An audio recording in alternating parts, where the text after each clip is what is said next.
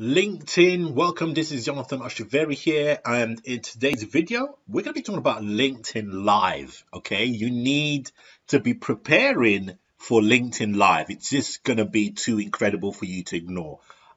We did a case study, and this is what I'm going to go through right now. So, LinkedIn has recently announced a new feature, okay, for the business-related social media platform. That's right, it's called a LinkedIn Live, okay? So this is live streaming for some people, or live video for some of you guys who are used to doing that on Facebook already or Instagram, okay? So LinkedIn rolled out a LinkedIn Live as an invite-only beta feature for few users, okay? So we at the Linkedtify funnel program, we got together, okay? We got together with a few of those beta testers to test it out live, okay? So we decided to go all in, right? And we hosted a summit using LinkedIn Live. Check out the results. Check out the results here. Two of the Link Summits hosted by Corey, myself, and Ira Rossen with Rob there. Look at that. Great engagement. We got so much love. Over 3,000 views. It was only there for, 2 hours?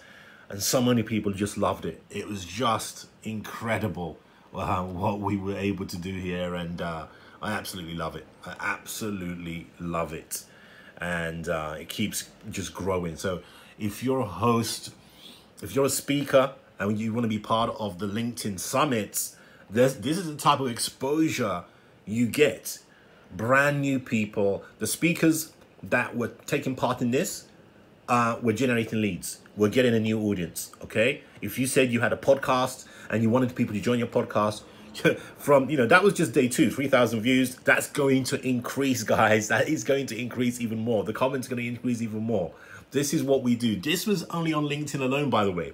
We were restreaming this on different platforms. And so we're reaching so many different people, okay? So many different people. Brian did, look at that. Welcome to the Get Client magazine, Digital Launch Insider, all the different hosts. You know, this was a very well promoted for anybody, for any speaker that gets involved in our summit and LinkedIn Summits. They are going to get so much exposure. That was the great Corey Sanchez there presenting at LinkedIn Get Client Summit. We're bringing on Brian. The engagement was incredible, guys. The engagement was incredible. The videography, the speakers on this was just, I mean, look at the comments. Just complete comments from different people that are just loving what's happening right now. Just goes, closer onto that, all the different speakers that took part. So much. That's Brian being featured on a Digital Launch Insider, which gets thousands and thousands of downloads on Apple and, there's all apps basically. So much to gain for being part of the Linked Summit.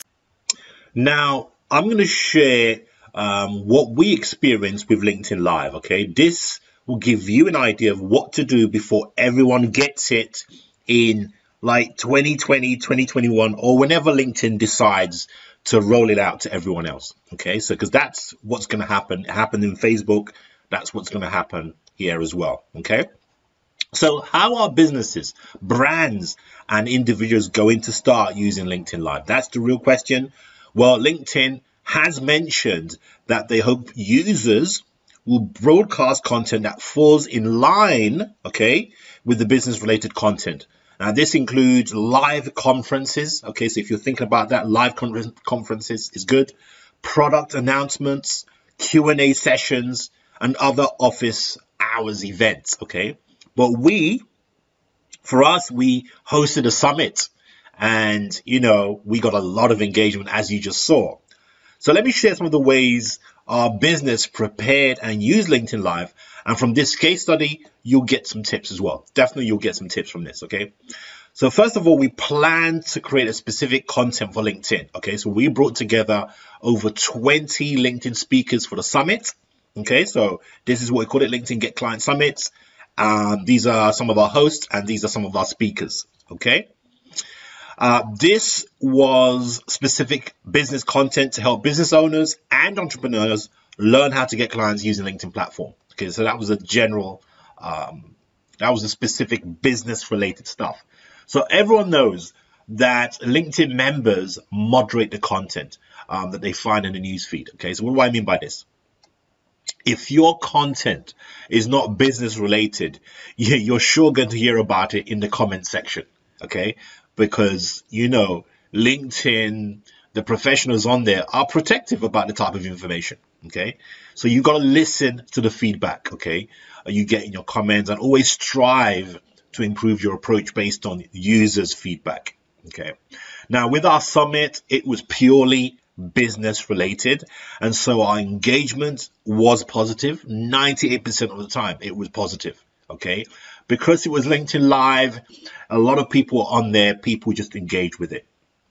Now, if you are used to streaming or doing live video on YouTube and Facebook, you're going to have a huge leg up on your competition when it comes to preparing to go live on LinkedIn Live as well.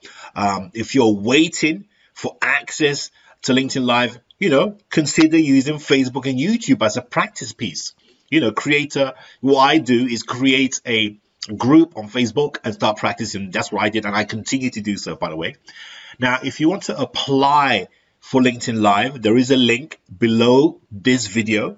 It gives you all the details. Okay, so if you want to apply to get your own LinkedIn Live feature, and it's not to everyone, but they've actually given you the opportunity to apply before everyone else. Okay, so no fake information compared to other social media platforms. Now, what do we mean by this? Basically, we mean that because LinkedIn is a professional platform, because you have to put in your history of information, the fakeness of compared to other social media platforms is just so wide.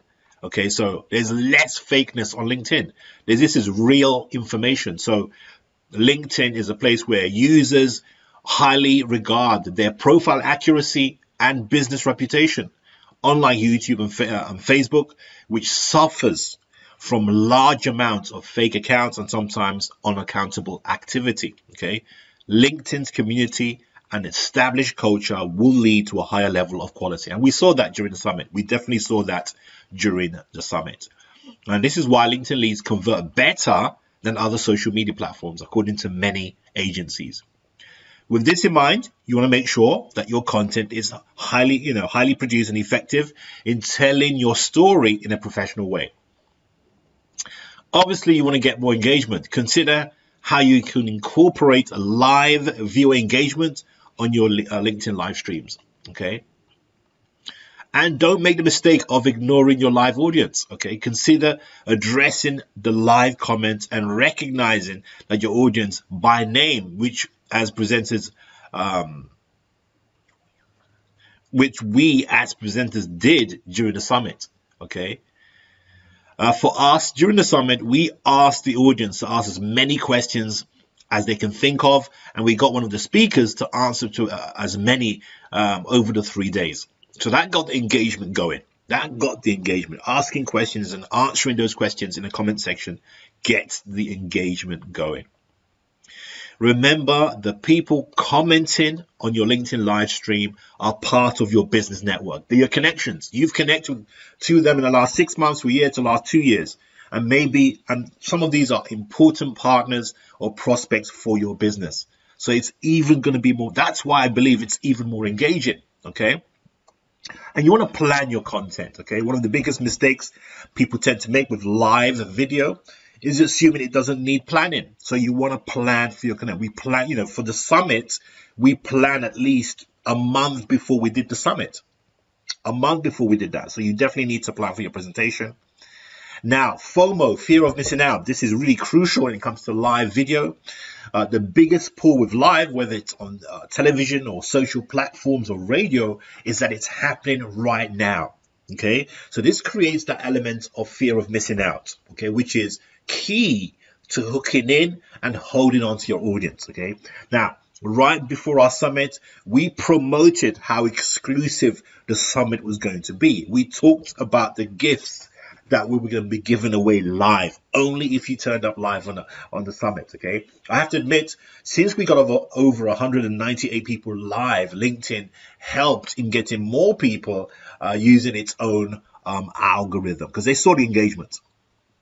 Just wanted to talk to you about the notifications, LinkedIn's notifications. So the notification announces to your connections, to your audience, that you're live, and people do join. Once they see that, they click through that, and especially if they're interested in the topic. Okay, so we made the announcement and notifications when we went live. All that goes into the notification section, and people will click on this, as you can see there. Okay. We started with about 40 people. Eventually, when we started live, it was about 40 people, and then it just grew and it stayed at over 100, 170 people for nearly 2 hours, which was incredible, which was a world record. I think we are the only ones that have done that. We've created a world record for that, and it was an experiment, but it was a great experiment, a great engagement. I mean, look at that, guys. 722 comments. People were just really loving, asking questions, engaging with the speakers, So LinkedIn algorithm does help share our content because of the engagement on the newsfeed.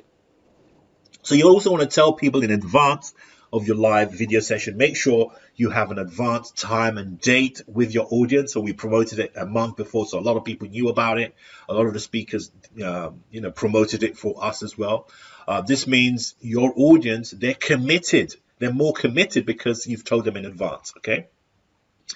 We had some trained live video presenters. It's good to have that. Be comfortable in front of the camera. Okay, so a great consideration is using a trained live video presenter.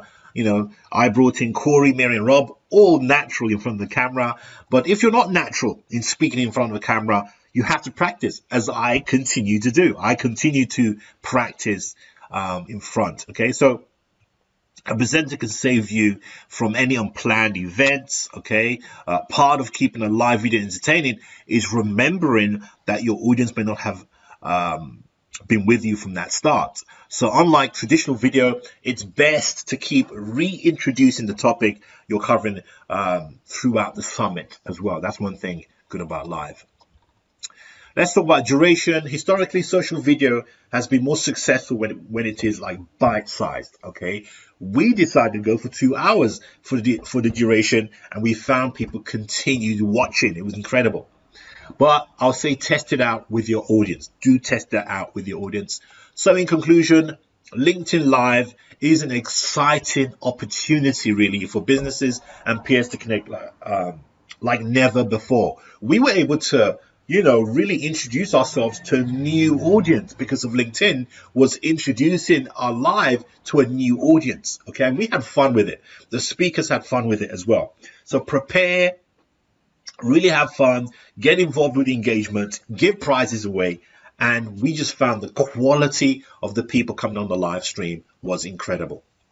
The point is LinkedIn has far better quality audience compared to Facebook and Instagram and all these other social media platforms, which have a lot of fake accounts. Okay, I hope this little case study helped you understand how to use LinkedIn Live once it becomes available to everyone, to you and your company. See you on the next video.